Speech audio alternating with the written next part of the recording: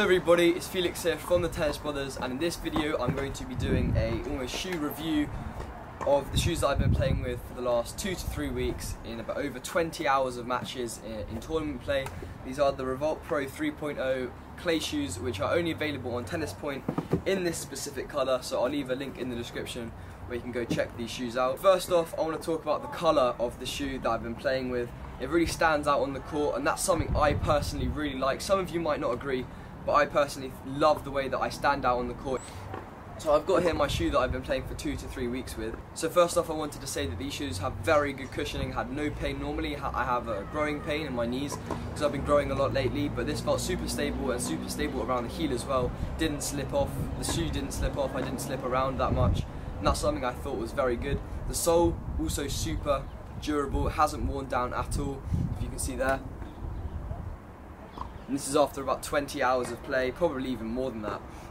The only thing I would say is that the side of the shoe, usually where it erodes, one of the pieces here on the front has eroded a bit, and there's not a hole, but it's eroded quite a lot on the side here.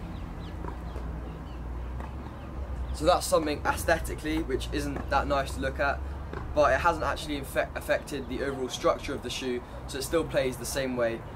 But that's the only thing I'd really say about the shoe that I don't like. But yeah, other than that, I really like it. So I'd be interested to know what you guys think of this shoe.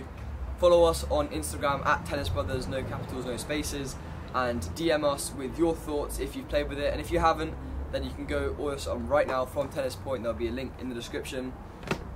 So I think that concludes the review. So make sure to like and subscribe and turn bell notifications on to not miss another video. Comment section is unfortunately disabled at the moment because we're a channel that's under 18, but we're hoping to get that fixed in the future, so hopefully, fingers crossed, that comments will be coming soon. But yeah, hope you enjoyed the video. I'll see you in the next one.